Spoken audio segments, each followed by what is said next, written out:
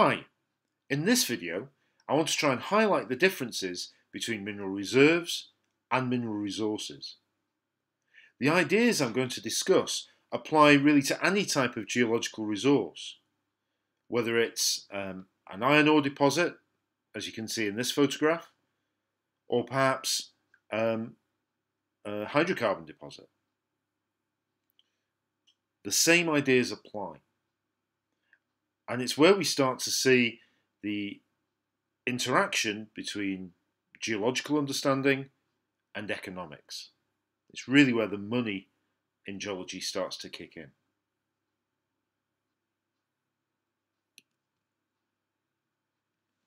This diagram summarizes the ideas behind the difference between resources and reserves. It's designed to be illustrative. There are going to be no numbers appearing on this diagram. Okay, let's start by looking at the difference between hypothetical resources and the conditional resources and total reserves. As the name would suggest, a hypothetical resource is one perhaps that we're fairly sure exists, but we can't prove it. We don't know it's there. On the right-hand side of the diagram, our conditional resources and total reserves are known. We know the location of these, we know perhaps a bit more about the geology of them, certainly for the reserves. So the boundary between the unknown hypothetical resources and the known resources and reserves is a flexible one. And it's one that's determined by our degree of certainty that they exist.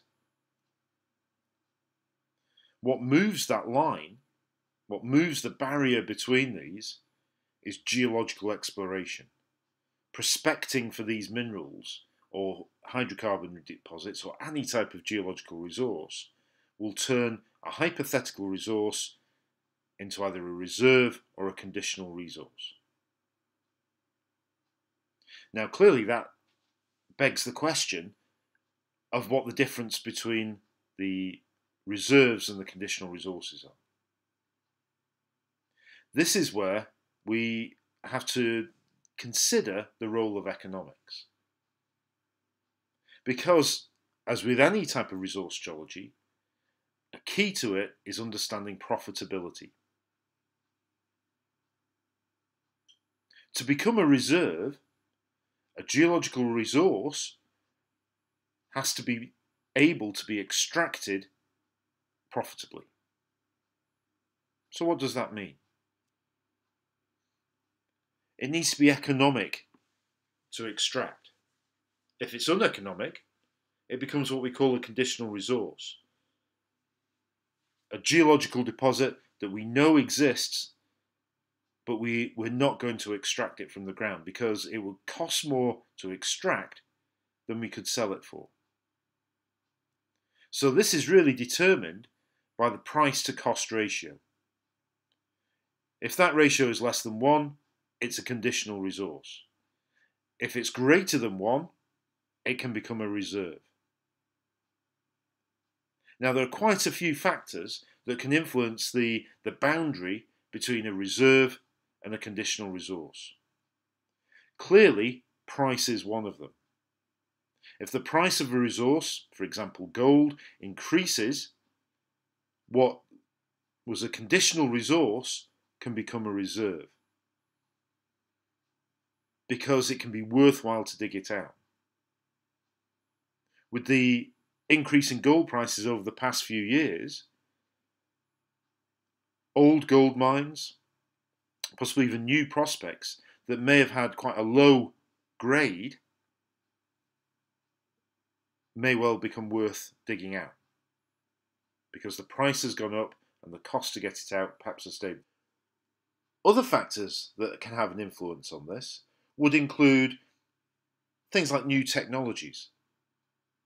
For example, the development of directional drilling in the hydrocarbon industry means that smaller hydrocarbon traps that in the past weren't worth the cost of putting a rig directly above them can now be exploited by having a rig in a different location with directional drills going off to lots of smaller hydrocarbon resources to be able to extract from them at a lower cost than each of these having their own rig.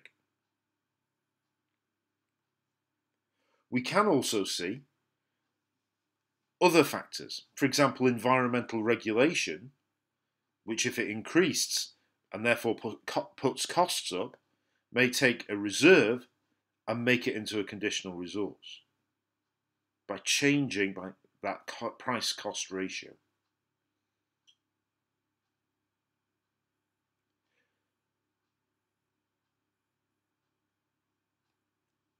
This is a diagrammatic representation of these ideas, but it's something we need to bear in mind whenever we're looking at the concentration of resources, the nature of those geological resources, whether it's the size of an ore body, its grade, its recovery factor.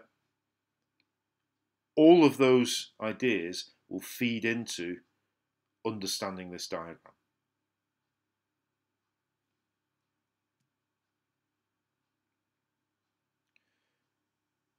So to conclude, we need to consider not only the geology of the resources that we're studying, but we also must consider the economics of them. With resource geology, it's the money that really controls what happens. The balance between the cost of extracting a resource against the price it can be sold for. This is made more complex by the volatility, particularly of prices of resources, but also the varying nature of costs.